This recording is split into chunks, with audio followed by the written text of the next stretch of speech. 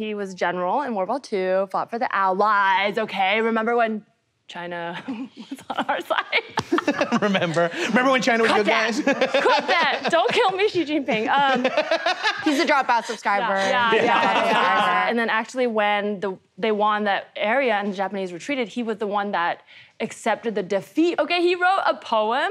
It's only 2 lines, but when he collected the sword from the Japanese general in the Grand Hall, like there's literally photos of like all these like generals, he took the knife and then gave a poem to the Japanese general. And the translation, well, in Chinese, it's like, 8年, oh, I'm gonna totally butcher it. 8年一元期落梦. 8 years a dream. Yeah, and then 赢的是个半带归. So after 8 years of dreaming of aggression, all I won was half a bag of ashes.